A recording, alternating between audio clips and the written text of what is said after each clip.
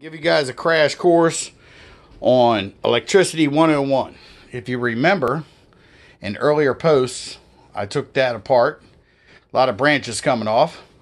So on a lot of branches, you got a bunch of parallel circuits into series circuit. That's series. See the one? You're like, what does that mean? Well, here's parallel. I'll tell you the cool part. See the multiple branches? Kids every day now got cell phones. They can charge their phones. And then it comes over here one more time. That's the parallel off there into the series. Check this out. This is pretty cool.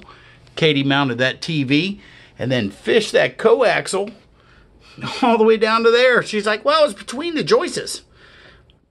Woman after my own heart. So I replaced that. I'm going to replace this. And finally, if you have the landline or know what a landline is, I'm going to cap off this right here. These two go to the phone block. The cool thing about phones or landlines, if it's sitting idle, it's 12 volts. No big deal. Ain't nothing hooked up anymore. If it rings, it's like 90 volts. Shock you. Good. Come on.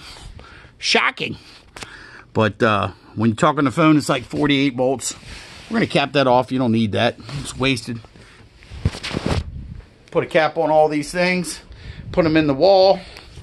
There's me. Honeydews. And get this done. And then we'll go out for dinner. Alright? Gotta go.